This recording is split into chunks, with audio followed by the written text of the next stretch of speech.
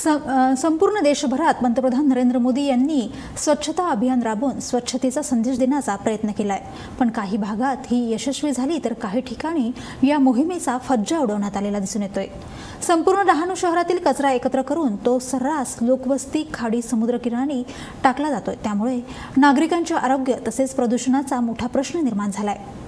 डहाणू शहरात एकूण 3 ते 4 डंपिंग ग्राउंड असून शहरातील कचरा उचलण्यासाठी हे काम ठेकेदारांना सोपवण्यात आलं आहे।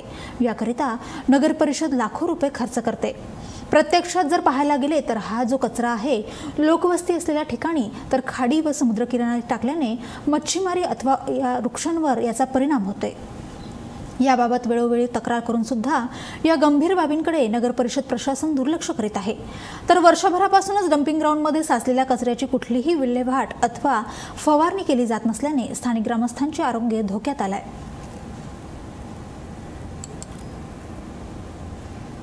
डहाणू शहराला डंपिंग ग्राउंडचं स्वरूप द्यायच्या मागे लागली। याआधी डहाणू नगर परिषदेने वडकून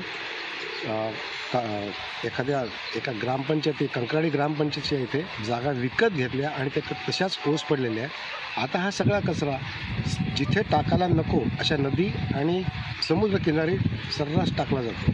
ह्यामुळे जनतेचं आरोग्य तर धोक्यात आलेलंच आहे आणि ह्या बाबतीत सुद्धा अनेक वेळा तक्रारी केल्या तिथल्या स्थानिक लोकांनी, तरीसुद्धा नगरपालिका त्याच्याकडे ढुंकूनही लक्ष द्यायला तयार नाही। दोष देऊन तसंही काही उपयोग होणार नाही ह्याची जाणीवता आलेली आहे। शासनही वरिष्ठ जे त्यांचे आहेत ते सुद्धा ह्यांना त्यांच्यावर सुद्धा काही ॲक्शन घेत नाही। तेव्हा मग म्हटलं की आपलं जनतेकडूनही काहीतरी त्याला सपोर्ट व्हावा म्हणून आम्ही एक वसईचे आहेत त्यांच्याकडे त्याला बोलावलं, तज्ज्ञ आहेत ह्यातले, आणि त्यांच्याकडनं पॉलिथिन बॅगमधनं हे एक ज्वलनशील पदार्थ त्यांनी बनवला आहे। रॉकेलच्या सदृश आहे। हे आता प्राथमिक अवस्थेत आहे, पण ह्याच्यावर जर का अजून काही प्रक्रिया झाली तर ते जवळजवळ रॉकेल आणि डिझेल ह्याच्या मधल्या स्वरूपात येऊ शकतं आणि ह्याचा उपयोग अनेक ठिकाणी होऊ शकतो। शासनाचा पैसा तर वाचेलच, हा प्रश्नही सुटेल, लोकांनाही मोकळ्या ह्याच्यात श्वास घेता येईल।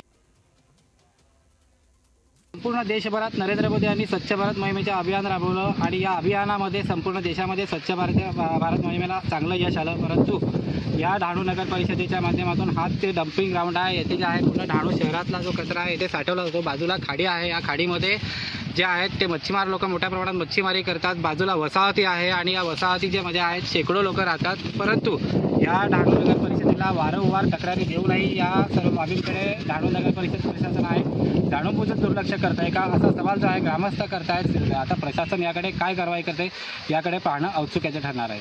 पालघरहून योगेश चांदेकर, महाराष्ट्र बंद।